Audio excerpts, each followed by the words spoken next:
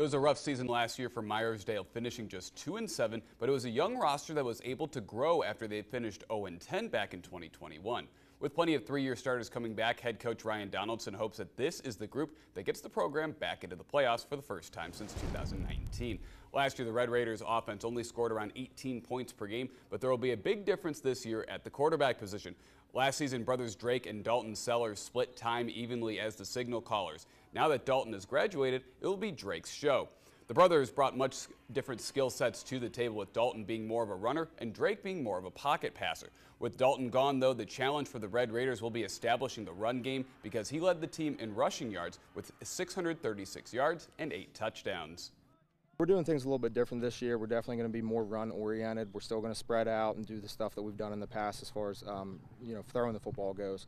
But our run game is going to be a lot of pulling guards, down blocking, running inside and obviously outside, and trying to get the perimeter as well.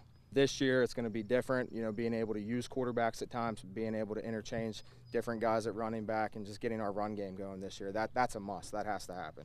It starts with the front. I think if we can seal the defensive line, then we can just get solid yards every single play, and which leads to wins and touchdowns and whatnot. As the Red Raiders look to establish a new running game, one bonus they will have is that they return all 5 starters on the offensive line. Meyersdale will open up the season at home against Curwensville.